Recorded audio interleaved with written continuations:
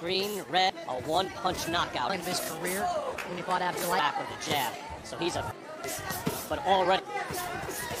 Amateur wins. By most of the zone route. Blocking those jabs at least. It's going to be a hard time countering. We'll search up on it before he moves back, moving 3 minutes. It's beautiful. It's sharp. Devin Haney, now Haney-Zaur Abdullaev. About Floyd Mayweather and being in the gym with there. Jab than Floyd. Floyd wasn't trying to poleaxe you with a jab. It seems like... Well, Floyd would always deal with what was good. Nice and short either, down the middle. Just like his 16 landed punches in round 1. It's sharp, it's long. Like when you're hitting the bag. And you get the sense, too, I'd love to see him open up and throw his hand. Briefly, Haney back out with those punches. Trying the uppercut as well. Abdullaev looking to mix it. Haney switched that jab into a... And again. And yet, he scored early and often. Look at that shot right on the button. This is a very interesting combination By Haney. 2 rounds, 29-8. With that jab, he's in control. Jabs and body shots, that's what makes this young man spin.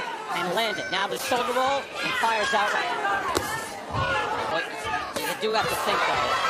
Everyone could ever fight. That you have a lot of good fight in boxing. And Ryan Garcia put it himself nicely. And so it can happen. Fantastic. Here through 3, flashes out a hard jab. It lands through for Haney. Look at this. McCallum. You know they're out there and say, come on, man. Well, who's he fighting? Well, he's clearly been the far superior fighter. Good. Past his prime. Wants a very smart repeatedly. Like that, it's very dangerous, but he's... Well, too slow because of offense. Well, we've seen all different...